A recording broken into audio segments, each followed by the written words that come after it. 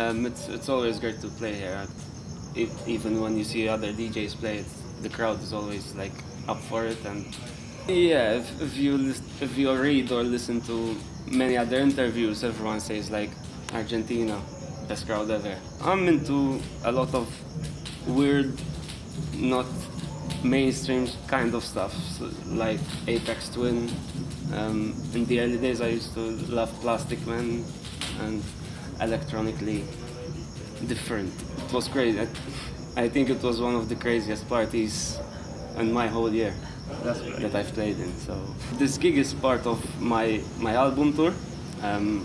This is the first tour. I'm presenting the album, and it was ideal to start in Argentina, as I think it's the most ideal place to kick off like a whole album tour. So on the 15th I'm playing at Mar del Plata, at Sobramonte, and then it's Bahrain 21 and 5 other dates till the 30th.